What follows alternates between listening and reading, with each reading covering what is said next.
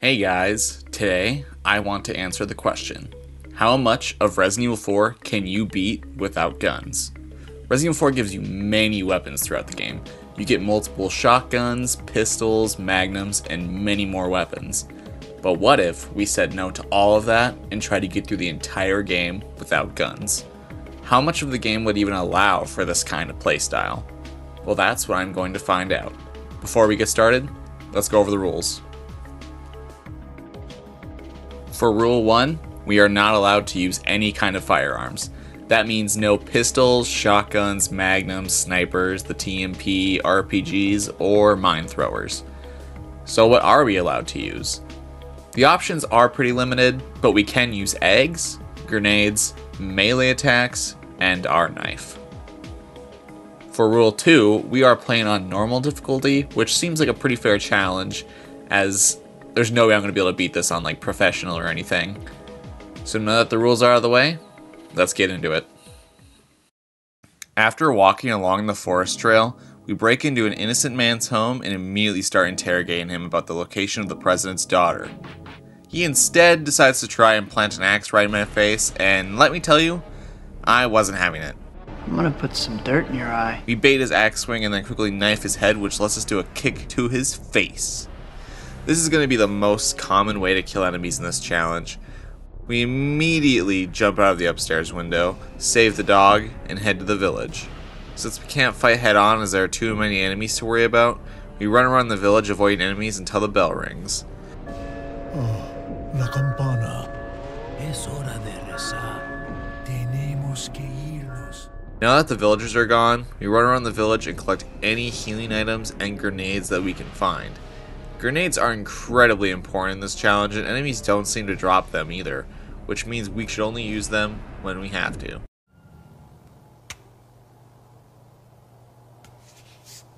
We head deeper into the village, killing any enemies and collecting any grenades we can find, until we get to a house with a few tripwires blocking our path.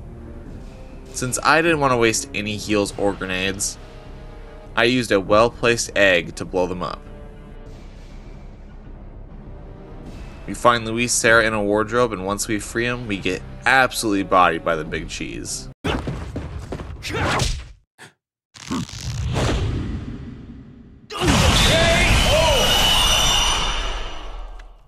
When we wake up, we have a small talk with Luis before we are forced to dodge a ganado with an axe. Luis runs off, so we're on our own, yet again. We meet the merchant, but can't really do anything with him as all he can do is upgrade our guns, which we can't even use, so he's practically useless. Your life is nothing. You serve zero purpose. You should kill yourself now and give somebody else a piece of that oxygen and ozone layer that's covered up so that we can breathe inside this blue trapped bubble. Because what are you here for?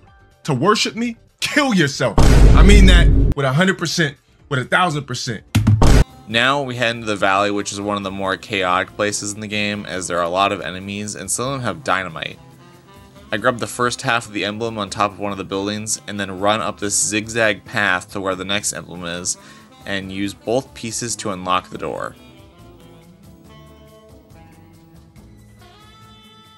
We head into a small building where we can easily run past every single enemy until we get to the chief's house, where we get bodied by the big cheese yet again. But since he knows we are infected by the plaga, he lets us go. When we try to leave the house, we have to dodge around Dr. Salvador, which was just the worst.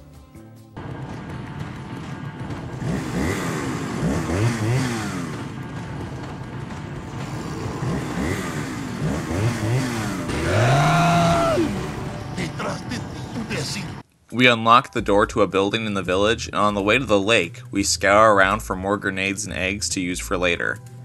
At the lake, we have to fight one of the scariest monsters, Del Lago. This fight plays out how it always does, just throw a bunch of harpoons until he dies and somehow be surprised that Leon's leg doesn't get ripped right off.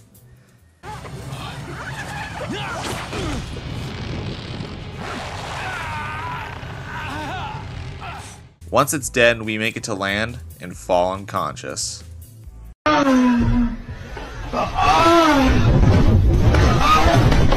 Now we are in chapter 2, and this chapter starts with our first plaga, which we can easily run past. At the waterfall, we need to shoot these boxes down.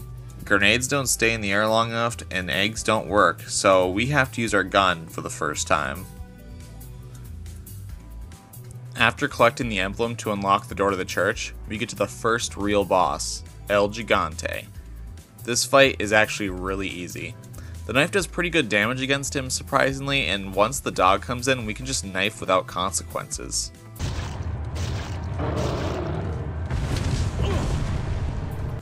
Sometimes, anyway. Eventually, after enough slashes, El Gigante goes down for the count. Now that we have the insignia, we head to the church where we find Ashley and escape just in time.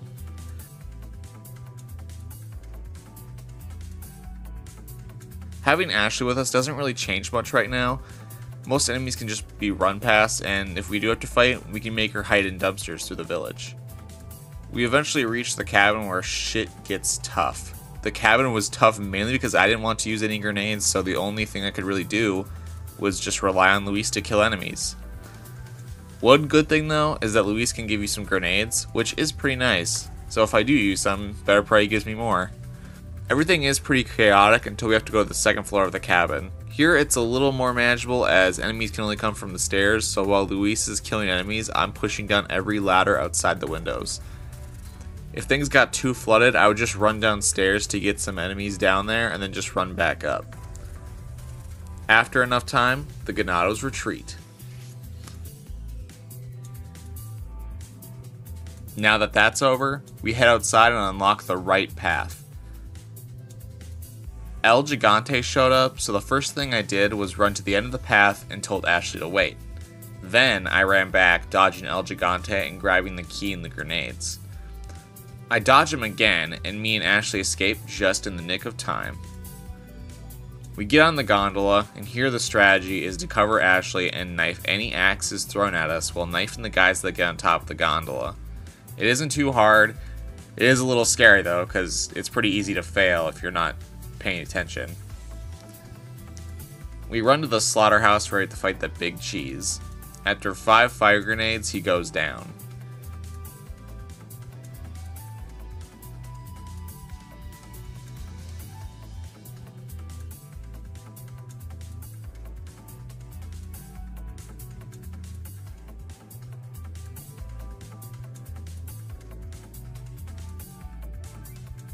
We grab his eye and unlock the path to the castle. Here, we had to stop this truck from hitting us, but I didn't want to use a grenade, so instead, I tried eggs.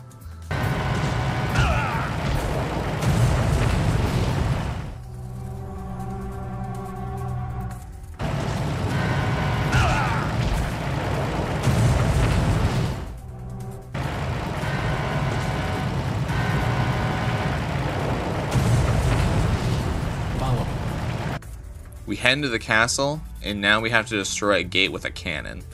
The best way to do this is to destroy 2 of the catapults with a grenade, and then tell Ashley to wait in the safe spot. We turn this crank while dodging the catapults until we can use the cannon to destroy the gate. We run through a couple of rooms until we meet Salazar. No thanks, bro. Next, we had to fight the Garrador, which was pretty easy. I just baited his stab attack, and when his claw gets stuck in the wall, we just knife the parasite on his back until he dies.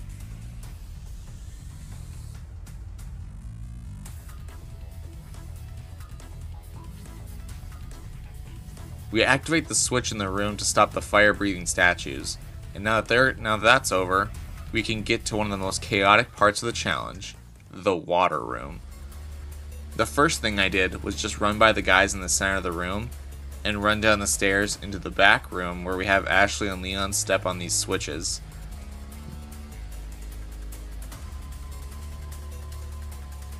Then the next part was just luck based, as if Ashley gets grabbed, I would just reload checkpoints as it's too frustrating to get her back.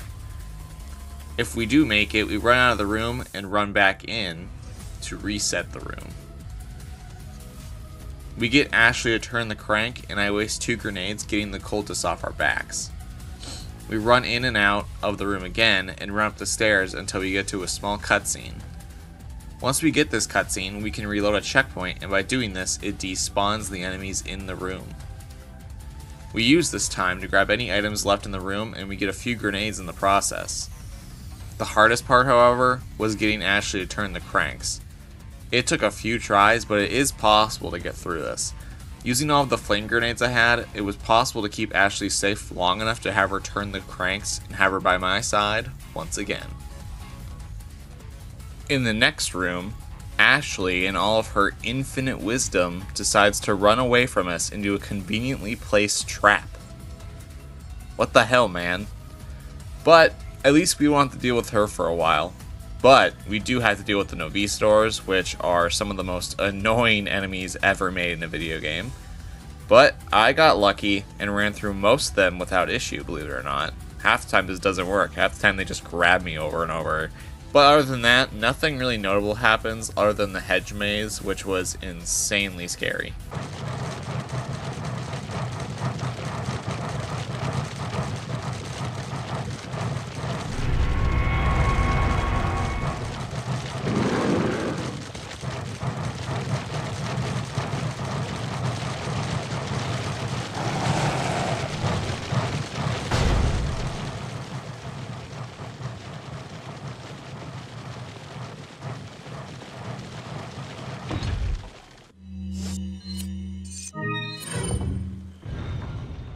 There was this really dumb part where there's this room where you have to shoot a painting.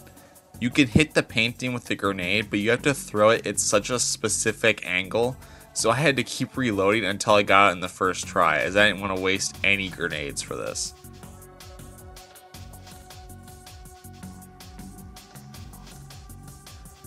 Eventually, we get to the room where we watch Luis get impaled by Saddler's, thing, and he dies. Now we have to save Ashley from the trap, and what sucks here is that no matter where I threw the grenade, Ashley would just die.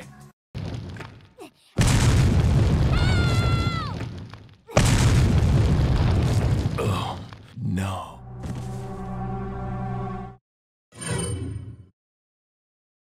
So I had to use my pistol yet again. Once Ashley is freed, we have to protect her from cultists. It took quite a few tries, but I actually did get through this with only one grenade and 8 flash grenades left. We reunite with Ashley and we head into the lava room where we have to shoot down these fire-breathing statues. We can't use grenades, but we can run past the first two, but we do absolutely need to shoot down the third one.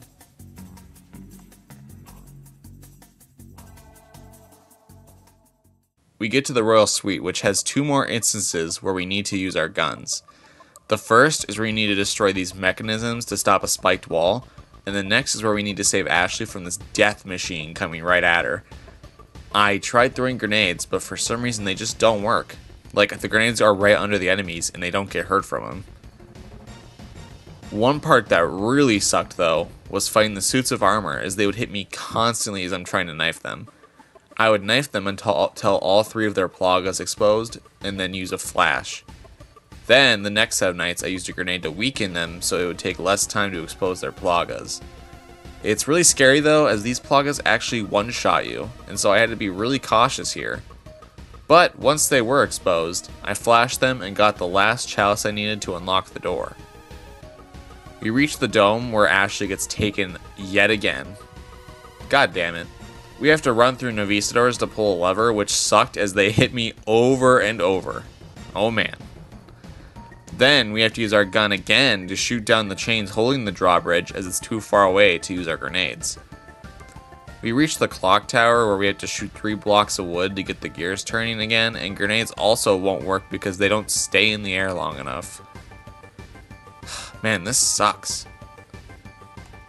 Eventually, we reach the double Garrador fight, which may seem insanely hard, but it surprisingly wasn't.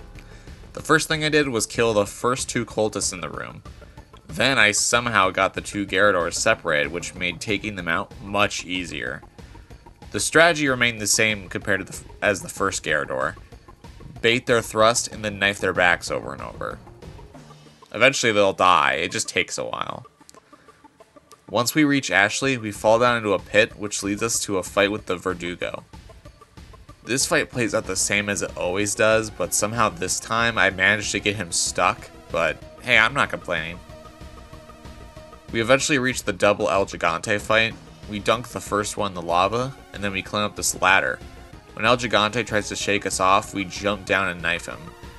This takes a very long time, but it is the safest way to beat this fight.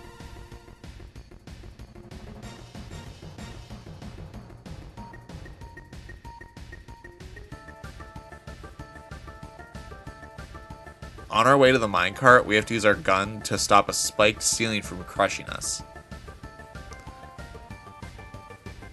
One of the most chaotic sections was the minecart ride, as the game decides to put 2 chainsaw guys in our path.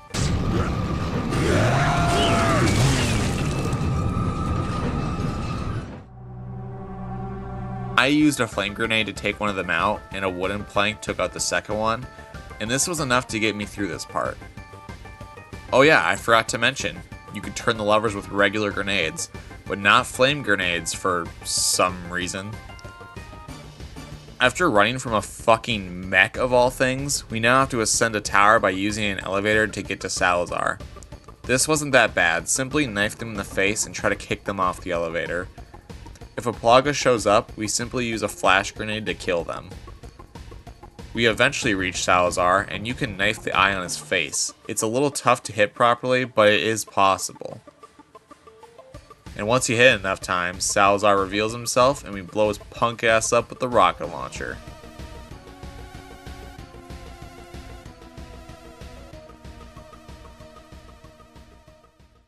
Now we're at the island, which is the final area of the game, and also one of the hardest. After running around and reflecting lasers, we unlock the door and run past everything until we eventually run inside the building where Ashley is being held. After proceeding through some rooms, we have to kill some Ganados on the other side of a shutter door. Unfortunately, I didn't have enough grenades to kill all of them, which is entirely my fault. I guess I used too many grenades before this part, so I didn't have enough here. I kill the first set of enemies with grenades, but I don't have enough for the second set, so I have to use my pistol. Eventually we reach the Iron Maiden, who we need to kill to get a keycard.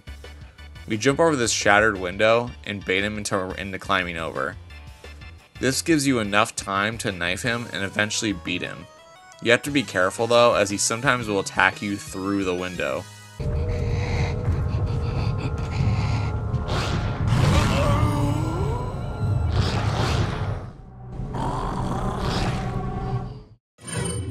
We run back to Ashley and have her join us. We dodge past every enemy and jump into the trash chute. We escape from the regenerators and head to a room where we have to smash a wall with a wrecking ball. The best way to do this is to leave Ashley on the ledge where we drop down and pull down the switch while running in circles around the room. And once the ball is back in place, we run back into the room and pull the switch again. Once the wall is destroyed, we call Ashley back to us and get out just in time. The next area has 2 regenerators, and I actually hated this part because for some reason, no matter how much I knifed their legs, they just wouldn't fall, so I kept getting hit over and over. I still killed them, but it was just super annoying. The next room has us protecting Ashley while she drives a bulldozer through a tunnel. Killing the enemies that hop on isn't hard, just knife their head and kick them off. Unfortunately, however, a truck starts heading for us. I tried throwing an egg, which just didn't work. I tried flame grenades, which didn't work, but regular grenades do work.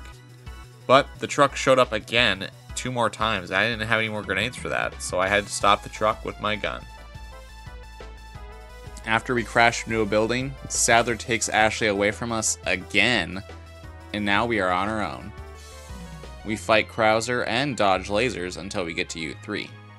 The beginning of this fight requires us to use our guns to shoot these green buttons on the wall to open these shutters, which gives us access to a few switches. Once we activate these switches, the cage that we're in will start to fall after a certain amount of time. This isn't really that hard, as you can just run and tank all of U3's attacks. Once we get to the last cage, we manage to escape from U3 just in the nick of time. U3 isn't done with us yet, however, as now we have to fight him head on. This is way easier than I thought it would be, as you can easily just dodge its scissor-like appendage by just running to its side, which gives us plenty of time to knife him again and again.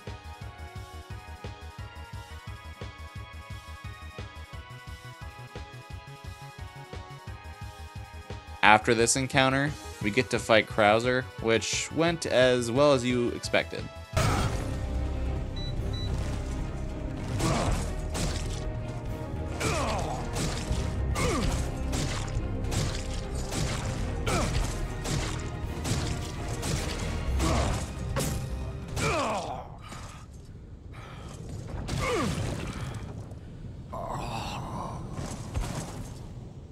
Now we're in the final stretch of the game, and we only have a few more parts to get through, with one of the hardest being the trenches. The first part of this section is fine, as you can run through mostly everything, but with the parts with the turrets, absolutely sucks. I was just getting shot over and over, and I found it surprisingly hard to outrun the turret fire, as there just isn't much room to do so. Thankfully though, I had enough healing items to just tank through it, but it was still really frustrating. The army base could have been so much worse, but the one Ganado holding the keycard jumped down to where an explosive barrel was, so I was able to get through this part pretty fast.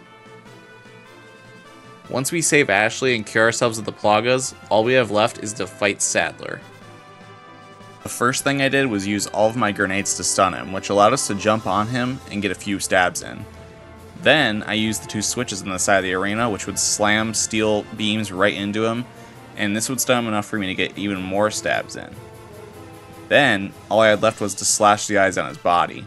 Two of his eyes are the perfect height for slashing, so we can easily stun him with those two, but his other two eyes are a little more tough to hit, as you have to be at a pretty particular angle. But, with enough time, I did manage to take out his last eye, which gave me the win.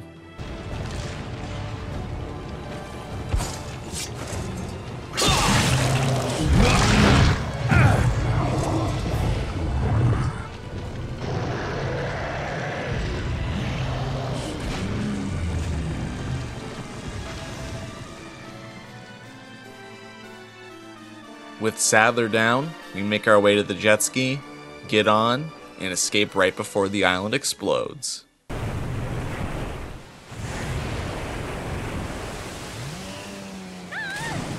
And that is the end of the challenge. This was a fun and challenging run. While I couldn't beat the game without guns, I only needed to use them around 10 times. I feel like with better play I could have reduced the number of times a little bit, but I'm still happy with the results of the challenge. Well, I hope you enjoyed this video. Consider liking and subscribing, as that motivates me to make more videos like this one, and I will see you in the next video. Later.